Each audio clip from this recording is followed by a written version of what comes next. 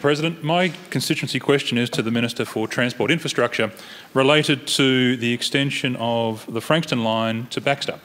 Last year in April, the Minister committed to undertake a business case for that project, and the federal government has committed $3 million to the business case and has also committed $225 million to the project.